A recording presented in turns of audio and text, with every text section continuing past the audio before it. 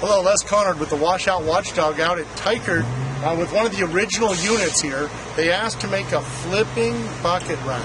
And what they said is, I think your bucket rack can just flip upside down. You want to make that? And I said, yes, I do. And this is what we came up with. It's one of the originals. You can see that we had lots of room to come out where we didn't. We're going to put this hole a little bit further, and what they found out is that that bolt right there was a little bit too close. So we moved everything over. But this is one of the original racks. So I wanted to come out and show it to you.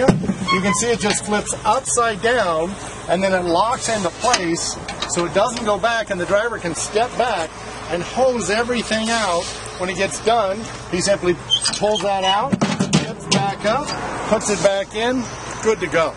So this is a really, really innovative idea for the Washout Watchdog. So they've been one of our clients since 2007. This bucket is very old, still doing well. The rack goes well, so we just were able to saw off the other bracket and put this right on, retrofit it, which you can do if you have part of our product already, if you have one of these racks. But these hooks keep it in place, so that when we're upside down, when this goes upside down, it holds the bucket in place so it can't come off. This lock allows our driver to step back and really hose it out really, really nice.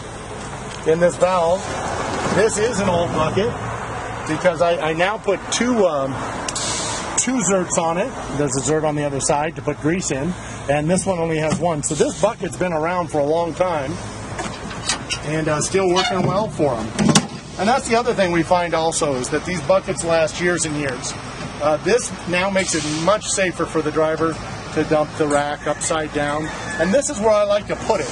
I like to have the tank on one side and the bucket on the other, so that it's all in the back when they back up to the washout pit to keep it all clean. So again, look for future innovations from the Washout Watchdog, because that's what we do. Constant and never-ending improvement. Thanks again for listening.